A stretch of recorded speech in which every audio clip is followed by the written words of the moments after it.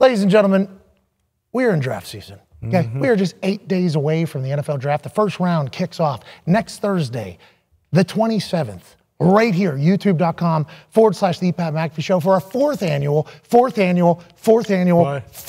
draft spectacular. It should be a great night. It'll be a blast. We'll see dreams come true. But what we need to remember, while these players are getting drafted and dreams are coming true, that the NFL's hard. That's right. The NFL's not easy. It's not.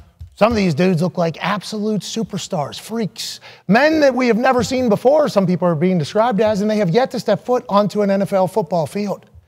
Everybody calls some people a bust that don't do well. Sure. I think that's a little bit rude. What's a bust? Well, when expectation levels are and they perform at you see they bust into a record book that nobody wants to be a part of. In a bad way. But I think the word bust is a little bit negative. It is. Because that is acting like the NFL is easy. That is acting like what you accomplished before you got in the NFL actually matters once you get into the NFL, when you're competing against the generation before you, the generation before them, the generation before them, Right. and the generation before them, and all the superstars from the entire fucking crew. It is not easy to make it in the NFL.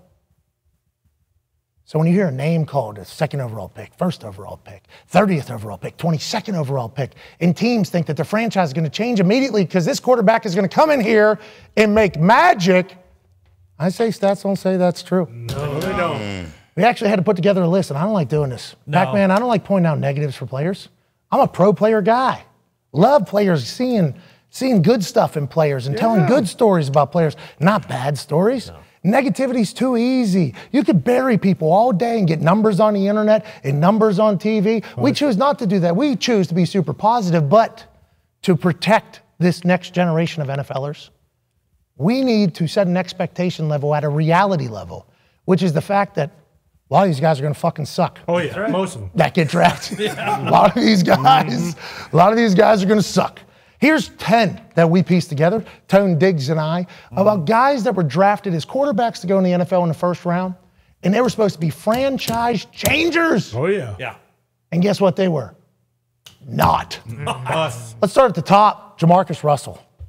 Jamarcus Russell, obviously out of LSU. This dude was a staggering 6 foot something. He was obviously heavy, had a big body. He was a man that didn't know his team from the other team and threw a lot of different interceptions. At one point when he was at LSU, coming out of the college into the NFL, he was on his knee, threw the ball 65, 70 yards. Yep. This dude's arm talent is next level. He showed up at an interview driving a Cadillac Escalade on 30-inch rims. Wow. 30s. I didn't know it was possible.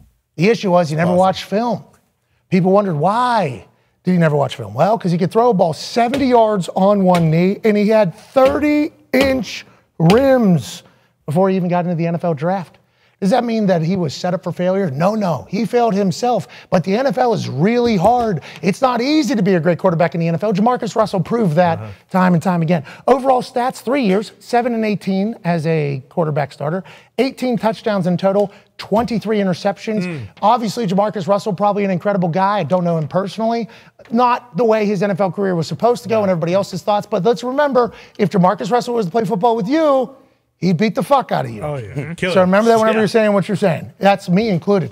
Another guy, let's go down to Houston, Parker McCollum's team. When he gets heartbroken about what his team chooses to do. Here's David Carr. Is that name familiar? Yes, it is. Because that guy's brother just signed with the New Orleans Saints for $400 million. Yep. Now, granted, Lamar Jackson's asking for way too much, but this man was supposed to change the game for the Houston Texans, and he did a lot of, boom, that right there, throwing it to the other team. David Carr, 10 years.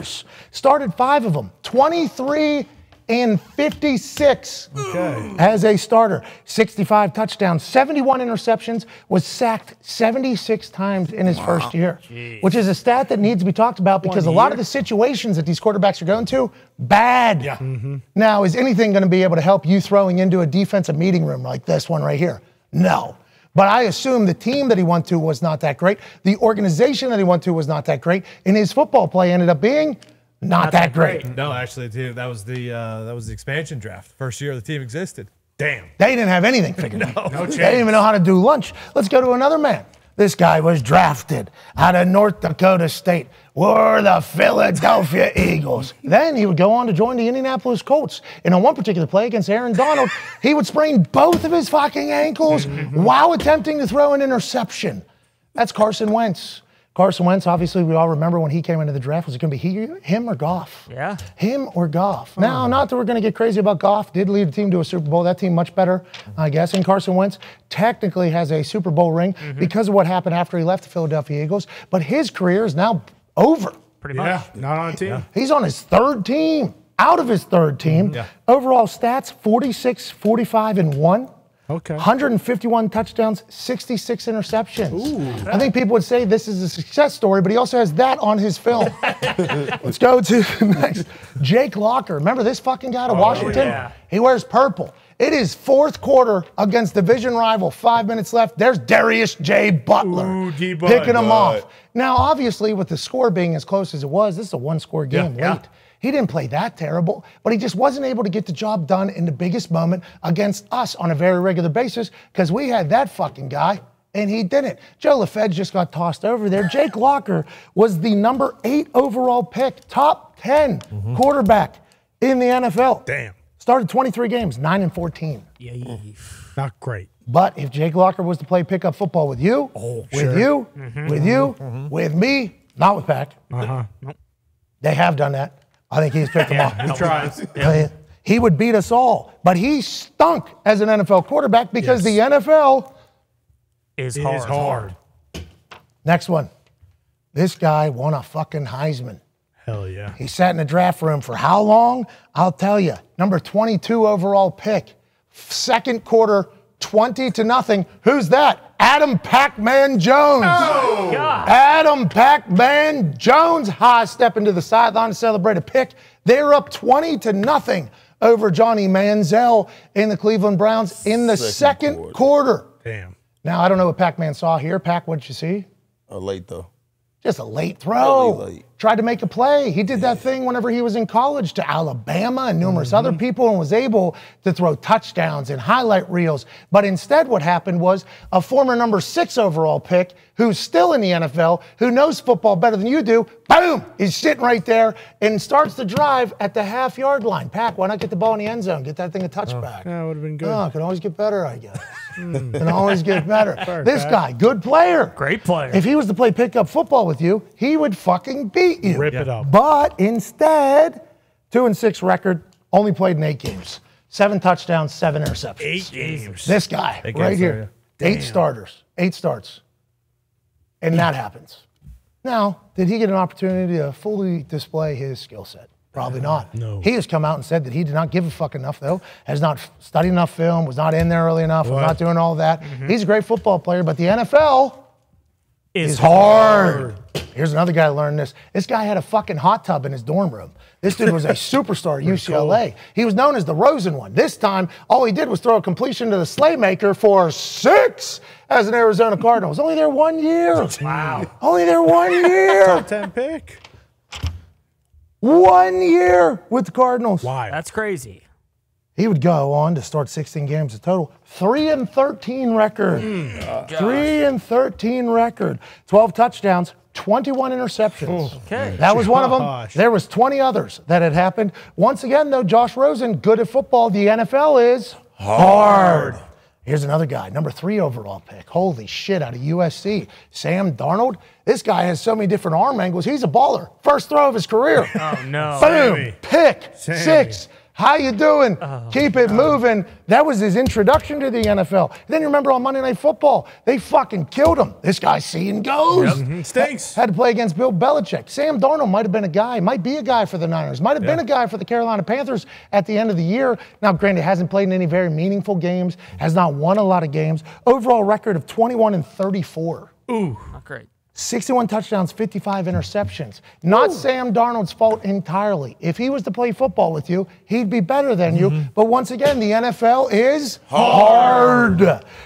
This guy, married to a lady who is a prominent role in the football world. Christian Ponder, number 12 overall pick by the Minnesota Vikings out of FSU. He'd play for 3 years. He'd be 14, 21, and 1. Okay. 38 touchdowns, 36 interceptions. Not bad. Next quarterback's taken after he was drafted number 12, Andy Dalton, and then obviously Colin Kaepernick. Of course. So those two would have a lot more success, obviously, than Christian Ponder. And people would say that Christian Ponder's a bust. I say that's a little bit negative. I think Christian Ponder's a great football player, but the NFL is hard. Toby Gerhardt, shout out. He was on that field. Shout out to Toby Gerhardt. Shout out to the Detroit Lions getting in this game. Yeah, Because they've had more than a few of these. Joey Harrington Teddy. out of Oregon. This dude was up there in Oregon in the beautiful town, and Teddy Bruschi said, thank you very much. I weigh 265 pounds, and I just got a pick 6 with a cowboy collar because we rope-a-doped you into throwing that easy ball. 6 years in the NFL. Oof. 26 and 50. Holy shit. He was the number 3 overall pick in the 2002 draft. 79 touchdowns, 85 interceptions. Okay. Once again, we have to remember Joey Harrington, if he's throwing 7-on-7 against you or your friends, he's picking you guys apart. But when other people that play football for a living are on the field, it makes the NFL hard. Vrabel leading the way. And the most recent one, I think people will always talk about this, and it's certainly going to become a much more interesting situation as Aaron Rodgers joins the scene. Sure. For sure. There's a dude out of BYU who's currently a quarterback for the New York Jets. His name's Zach Wilson. And against this particular Patriots team, he just gives them the ball all the time. And that's not an easy defense play against. Obviously, on the other sideline, not this one, this is the Jets sideline. On the other sideline, there's an old fuck that's just wandering who knows everything about football. His name's Bill Belichick. He is on the defensive side of the ball. He is obviously going to try to confuse the shit out of these young quarterbacks. He's been making Zach Wilson look like a rookie for every year Zach Wilson is in the NFL. That is not Zach Wilson's fault. Zach Wilson might have football talent. Zach Wilson might be good at football. Is his team good? Well, they're saying to get Aaron Rodgers, they'll be great. Is the teams he play against good? Yes. But also, the NFL is hard.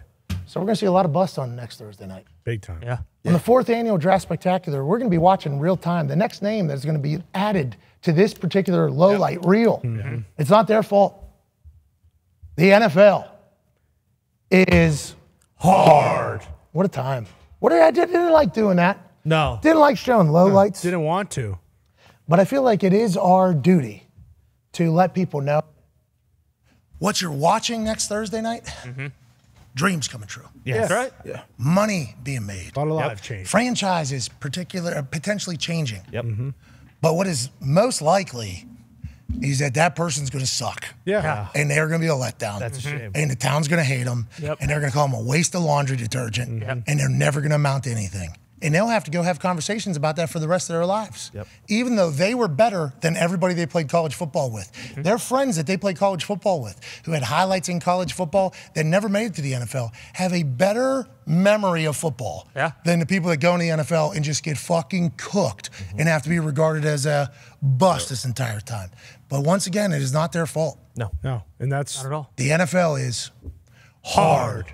And doesn't get talked about enough. yeah, to that point too, and that's why so many, second, third, fourth, fifth, sixth rounders, seventh rounders like yourself turn out, because once you get there, it's more so the work you put in once you're in the building, and sometimes that just doesn't correlate. Good situations, who can figure it out, who has the right mentality, who doesn't. Coaching. Who doesn't have the same ability that they had in college because the game is vastly different. I mean, there's just so many different things that go into it, and everybody just assumes if you're a first rounder, you're going to be great. It's got to be the right situation, too. Hell yeah. Got to have the people around you. I love Dallas, but as far as defensive-wise, it wasn't the best situation for me. I played okay. I ain't played like I played normally. And people call me a bust, but it just wasn't the right situation. When I went to Cincinnati, the defense fit me a little better, playing in the 4-3, playing a lot more man coverage, and not playing match coverage. So it's got a lot to do with what situation you're in also, too. So many things playing into it all. And what we're saying is we're going to see 25 busts. Yeah. 25 busts. Legitimately. So we did. If we want to go into what busts are, we're probably going to see 24 to 25 of them next Thursday. And we did, that was since 2000. That was quarterbacks since 2000. The list would be a lot longer if it was earlier than that. And the list was a lot longer. We whittled that thing down from probably like 25 to 10 just because we don't have the fucking time. There's a lot of busts out there. A ton of them. And anytime you say that, you just kind of be like, oh, this guy stinks at football. It's like, better at football than you. better football than all their friends. But the NFL is not an easy place just to fucking make a living.